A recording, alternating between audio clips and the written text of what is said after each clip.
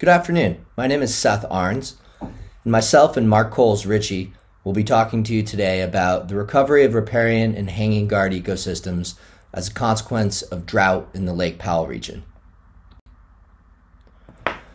Now, I'm going to talk to you a bit about the general situation in Lake Powell, a 4-year study I've been working on to understand how ecosystems are reestablishing in the Lake Powell region in areas that were once inundated by the reservoir.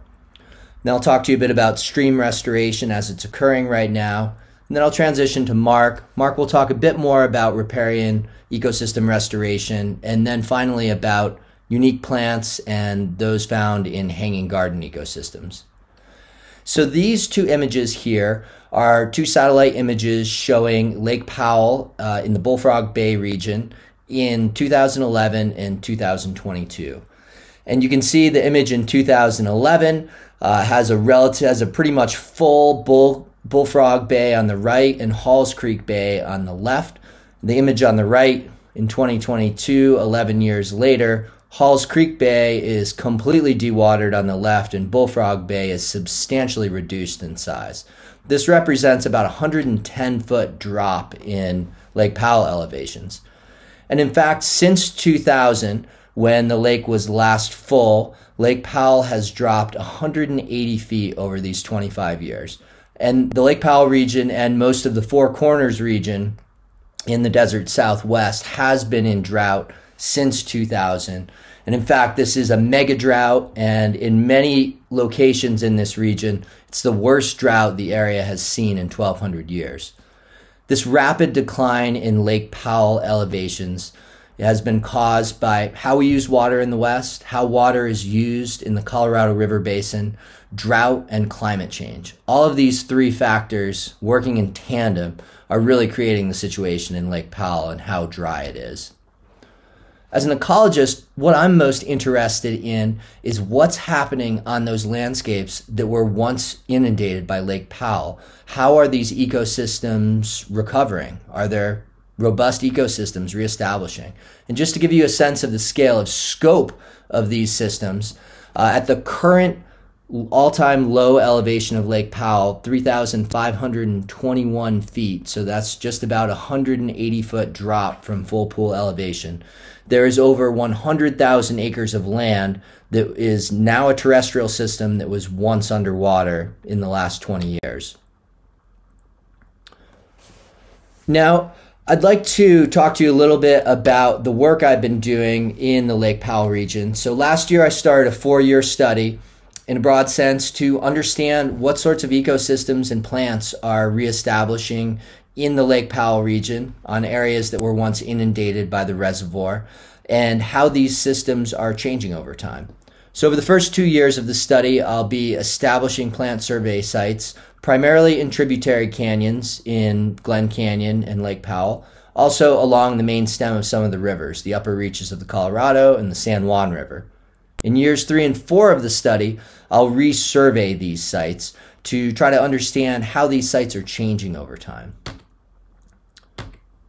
In 2022, I established 40 plant survey sites in 9 tributary canyons in the central Glen Canyon, Lake Powell region, from a little bit upstream, up reservoir of Bullfrog Bay Marina to just downstream of the San Juan Arm.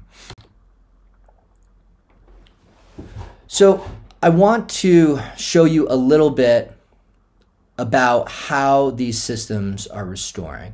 And I'm going to take you on a little bit of a pictorial walking tour up one of these tributary canyons, Moki Canyon, and to give you a sense of how the systems are reestablishing.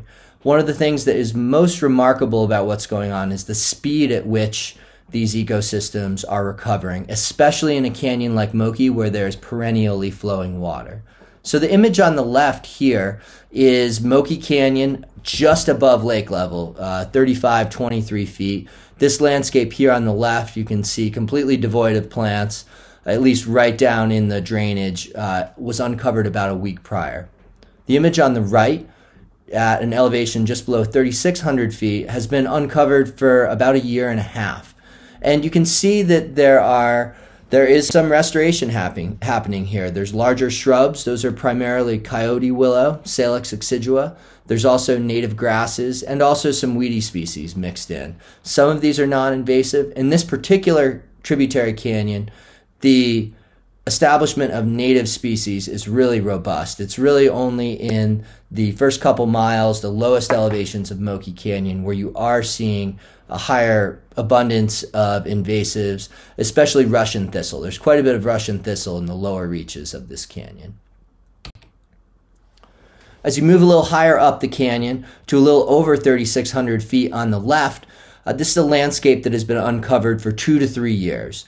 And you can see there is a very robust coverage of coyote willow on the banks on the right of the image. You also see some taller trees. These are cottonwoods. Some of these cottonwoods have established in areas that are a little perched above the elevation of the stream and were uncovered probably for 6 to 12 years. The image on the right shows an area at 35 feet that has been uncovered for 5 to 11 years. And here there's really robust coverage of coyote willow. You can see some cottonwoods all the way at the back of the image. So some of this landscape at the very bottom of the drainage here was inundated briefly for 2 to 3 months in 2017. And much of the rest of what you're seeing has been out of water for approximately 11 years. The image on the left is in Moki Canyon, about 3645 feet, and this is a landscape that has been out of water for 11 years. In many tributary canyons, beavers have recolonized. This image here shows a beaver dam, lots of coyote willow, some typha there in the foreground, and taller cottonwoods in the background. Some of those cottonwoods are 30 to 50 feet in height, and they're probably in locations that have been out of water for 20 years because, again, they're perched a little bit above the level of the stream. And finally, the image on the right shows a location just below the high water mark of Lake Powell. This is a landscape that has been uncovered for over 20 years. And while there's not as much coverage of, say, coyote willow here, you are seeing some baccharis in the foreground and relatively tall and mature cottonwoods in the background. And with that, I'll pass things over to Marc, who's going to talk a bit more about riparian ecosystem restoration and the unique plant species found in hanging gardens. My name is Marc Coles-Ritchie. I work for Grand Canyon Trust. And now I'm going to talk about wetland vegetation recovery in Glen Canyon. I'm going to talk about 2 different settings. One is the riparian setting, as you can see in the photo on the left. And this refers to stream-side areas. In that photo, the stream is going down the middle, and on the side you have riparian vegetation. The other setting is called a hanging garden. This is where groundwater discharges from a wall, like a crack in the wall or a seam. And where that water discharges, plants can grow. And this is a unique setting that creates a unique plant community and really a rare community in the Southwest where we don't have a lot of surface water unless you create a dam and a reservoir. Riparian plants have mechanisms that allow them to thrive amid disturbance.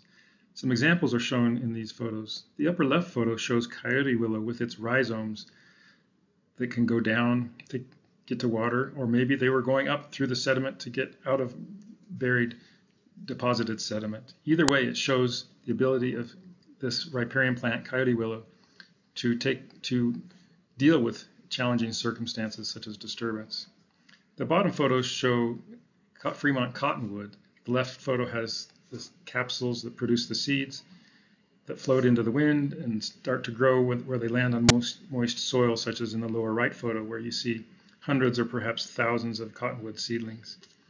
The upper photo shows what the process of what seeds, how they're transported by water. In this case, these are petals of veronica, but it shows the mechanism that happens when seeds land in the water and then get transported to moist sediment where they can grow. Another mechanism some riparian plants have is tolerance of waterlogged soils, which allows them to survive in flooding, which has anoxic conditions.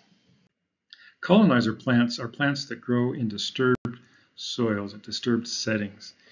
And close to Lake Powell is a setting where these colonizer plants are doing really well. After the lake receded, there was a lot of bare soil that could be colonized by plants that take advantage and thrive in those settings. And here's some examples. The lower left photo shows coyote willow and tamarisk growing on an old terrace that was probably the bottom of the reservoir at one point. The lower right photos show annual rabbit's foot grass, Polypogon monspilensis, an annual plant that thrives in disturbed areas, and it's dominating that lower right photo. That's the only plant pretty much in that photo. The upper right photo shows a number of different colonizer species, grasses and forbs that are growing on the margin of a stream flowing down this canyon. And the upper middle photo shows Russian thistle, or tumbleweed, that has accumulated in this stream channel. All of these are colonizer plants that do well in disturbed settings. Native riparian plants are also present in these canyons, especially as you move further away from the reservoir. And these photos show some of the native graminoids or grass-like plants. The upper left photo is bottlebrush sedge, Carex hystericina.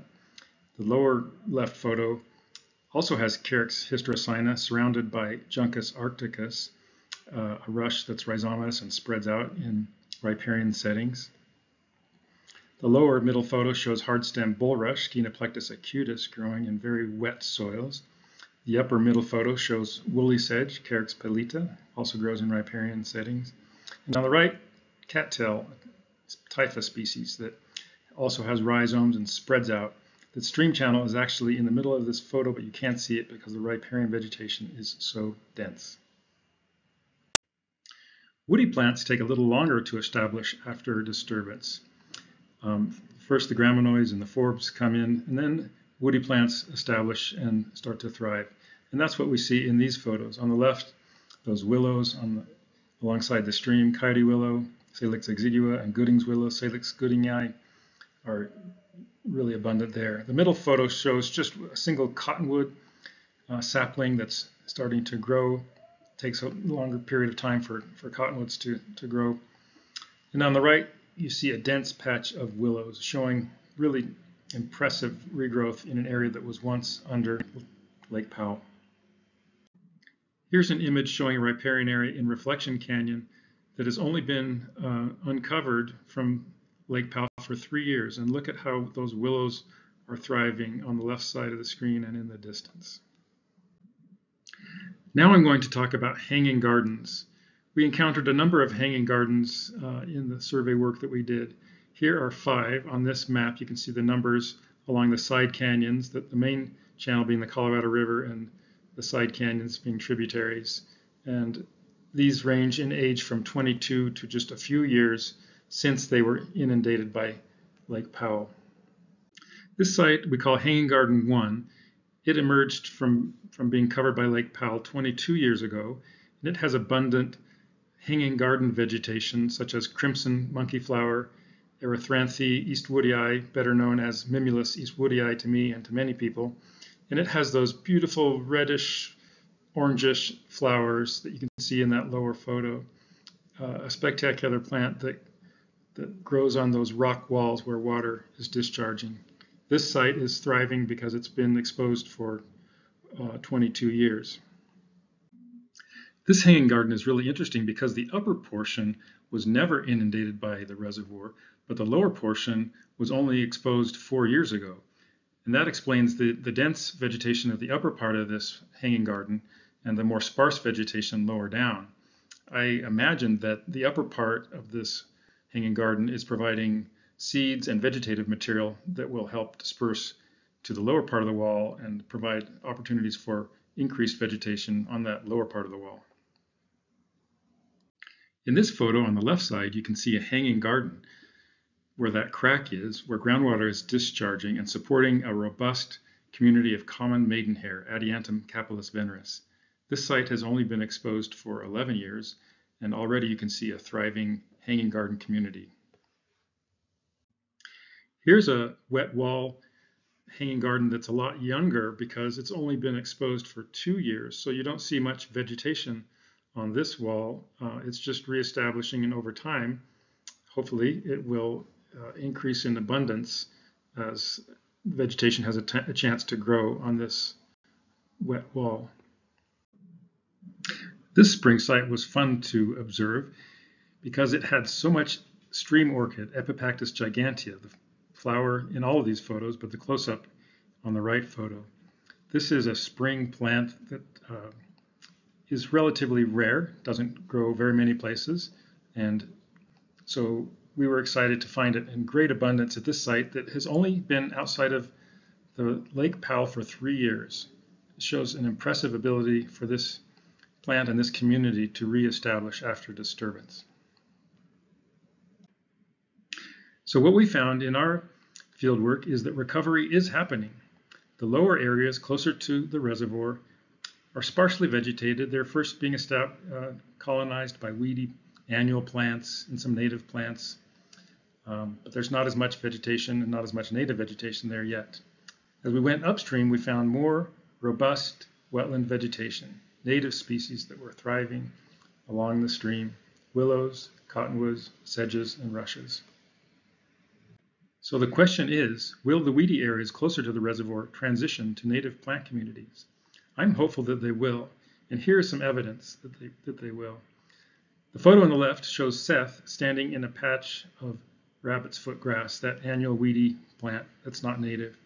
But next to him, just to the side, there's a little patch of cattails. This gives me hope that that native species, cattail, can grow and spread out and thrive in this setting and displace the non-native annual rabbit's foot grass. In the middle photo, you see this person holding the stem of a coyote willow, another hopeful example of a native species that can come in and displace the non-natives. And hopefully those sites will transition to what you see on the right, which is that robust cattail community with other sedges and rushes and willows and cottonwoods all around it. Seth and I would like to acknowledge the logistical and financial support of 3 nonprofit organizations, Glen Canyon Institute, Western Water Assessment, and Grand Canyon Trust. This work was done in Glen Canyon National Recreation Area with their permits and support.